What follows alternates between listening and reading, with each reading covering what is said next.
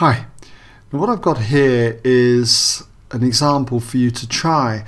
I'm assuming you've watched the previous video in my series on velocity vectors. In it I showed you, given a velocity vector where we had I and j representing directions in the east and north respectively, that we could calculate the speed and the bearing. So if you would like to give this a try, I'll just give you a moment to pause the video, come back when ready, and we'll run through the solution.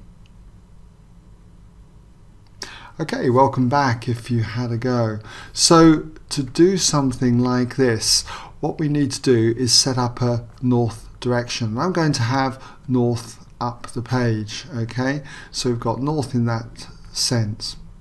So our vectors I and j, I is going to be in an easterly direction and j will be upwards in a northerly direction. So we've got our ball, let's just mark our ball on, let's say here, and we've got our north direction then up like so. And we can see that the velocity of the ball is minus 5i minus 12j. So that means that essentially we're going to go 5 units in this direction in the negative sense for I, and then minus 12j, so that will be downwards, okay, 12 units. This is not drawn to scale, but it will just give you hopefully an idea. We've got our components then where we go 5 units that way and 12 units down.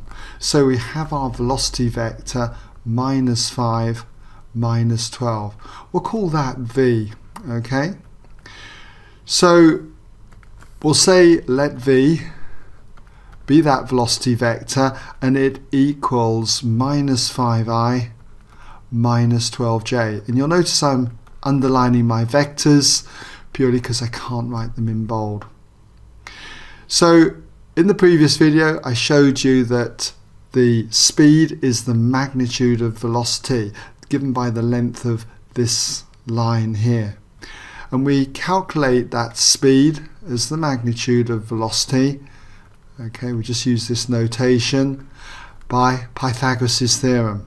So in this example, it's going to be the root of the sum of the squares of our components. And we can ignore negative signs. We're only concerned with the lengths here.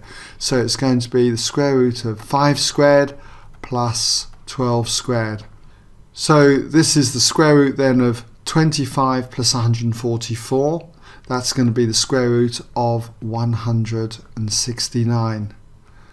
And the square root of 169 is exactly 13. Notice, by the way, that I don't write plus or minus. I quite often get people asking me, why haven't I written plus or minus here? Well, we're talking about a speed here which is only a positive value. Okay, so we take the positive value. And don't forget the units here, it's 13 meters per second. Now, as for the bearing, okay, we just put a subtitle here. As for the bearing, then we're looking at the angle turned from facing north, turning in a clockwise direction until we hit that direction for the velocity. So this is what we want to find. That would be our bearing. But in order to do that, what I'm going to do is work out this angle in here, this acute angle, which I'll call theta. And then what I'll do after that is I'll take 3/4 of a turn, which is 270 degrees, and then subtract my angle theta. Okay, so let's just calculate what theta is. And we can do that by basic trigonometry.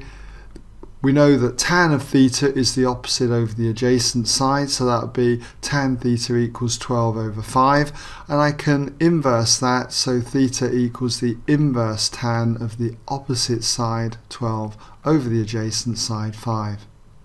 So if you work this out on your calculator, make sure you're in degrees mode, you'll find that you get 67.380 and so on degrees.